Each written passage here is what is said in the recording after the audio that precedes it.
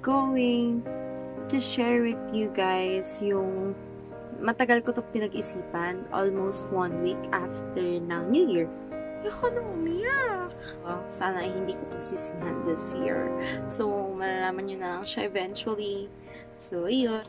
Dapat naiintindihan natin yung mga bagay na ganun.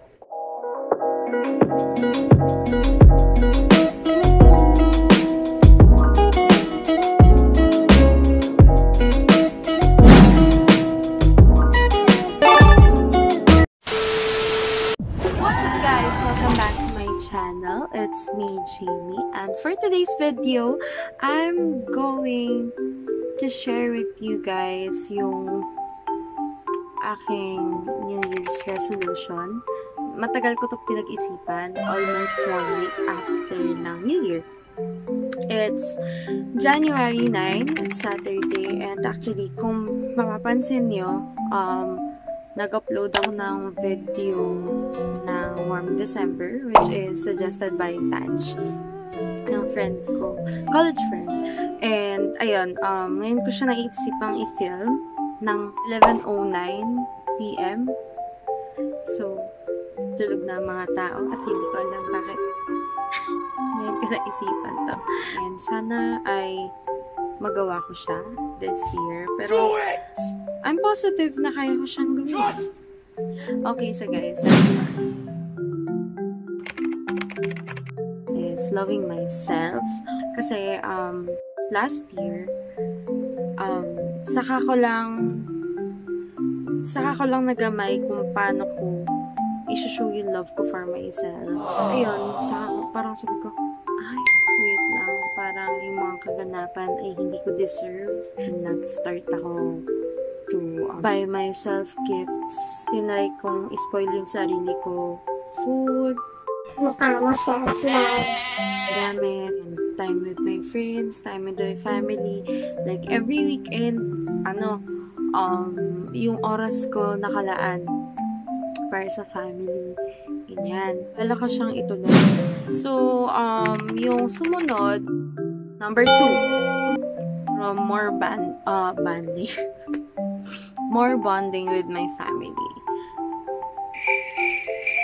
Actually, nagagawa ko naman siya last. Excuse me. Nagagawa ko naman siya last year, yung bonding with my family. Pero, parang, mas gusto ko pa yung sagaran. Wala. Feeling ko lang minsan ang yaman-yaman ko. Siguro, Tagaytay, ganyan. Naantok na din. So, number 3, last year, to be honest. Kasi, sobrang walang sense ng sinabi ko dito, guys. Pero, gusto ko lang sabihin sa inyo na hindi ako naging active sa church last year. Kaya gusto ko lang bumawi this year. Ayun. Plus point sa heaven. Ganyan. Tapos, fourth is save money. Yan yung pinakamahirap para sa akin. Mahirap mag-save ng money, pero I'm trying my best. Actually, gumawa na ako ng mga trackers ko to check po ano yung mga nagagastos ko, ganyan. Also, guys, encourage ko din kayo mag-save kayo ng money. Nag-start ako this year ng MP2 savings ko with pag-ibig. Kasi sinasabi nila na itatago ni pag-ibig yung 5 years na savings mo. Every month ka maghuhulog doon. And then, after 5 years, makukuha mo siya. Walang tax yun. Tapos, ayun. And sunod is less katamaran. Kasi, ito, sobrang tamad ko. At least, aminado ko, diba? You feel me? You feel me? You feel me? So, work, minsan, katamaran, maglinis ng kwarto, minsan, ganyan. Yun! Yun yung mga bagay na, Pero ngayon, magbabago na ako. Hanggang sa mas makapako lang naman yung pag-edit ganyan. Kasi naman talaga ako mag-edit. Ang daming ilalagay, ang daming keme para lang mag-enjoy kayo. Pero hindi kayo nagsasubscribe sa akin. Bakit? Pero CHAR! Okay.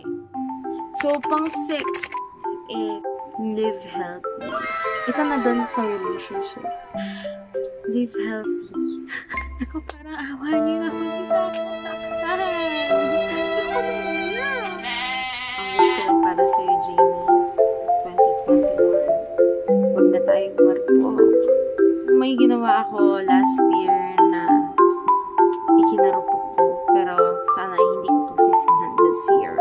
So, malalaman nyo na lang siya eventually. Tulog na maaga. Tulog na maaga, 11:18 PM na. Jokes on me, bitches! What the hell? Okay, so pang 7 is actually simpulo tong let go of toxic friends. Ang ibig ko sabihin lang sa mga toxic friends ko is yung mga taong hindi ako naiintindihan sa mga bagay-bagay, tapos they will take it against me. Ayoko kasi ng ganon. So, kasi hawak ko yung oras ko. Except sa work. I love my work. 2021 na. You have to understand, we have our own lives. May mga kanya-kanya tayong buhay ngayon. Dapat naiintindihan natin yung mga bagay na ganon. May mga kanya-kanya tayong responsibilidad. Basta, yun na. Yun.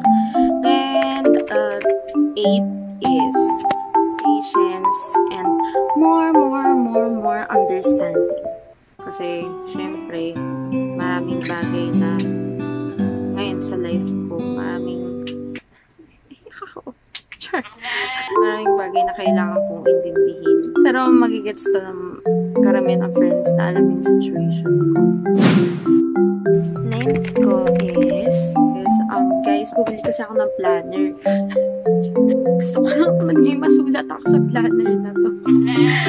Isa yun sa New Year's resolution ko. Kailangan maisulat ko lahat sa journal ko tsaka sa planner ko yung mga nangyari sa buhay ko.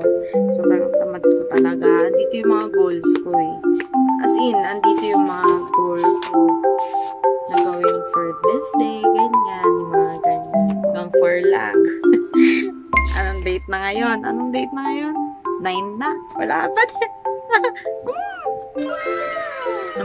Magic. Ang ganda ng binili ko na to. Guys, nasa 300 lang to. Tapos, 365 days ng Limelight. Kinemahan ko lang neto.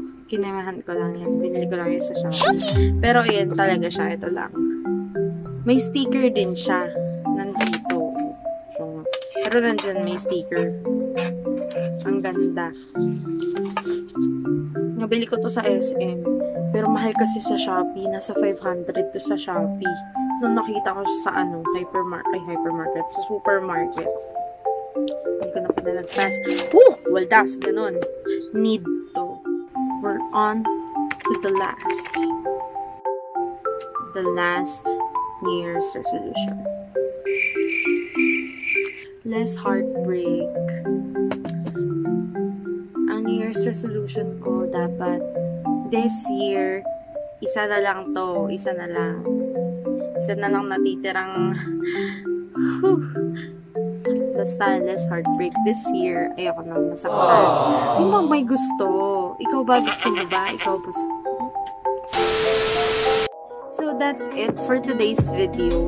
So, guys, if meron kayong mga may suggest na content ko for my next video, then you can just comment down below. So, that's it for today's video. Thank you so much for watching. And, ayan, please like and subscribe to my video.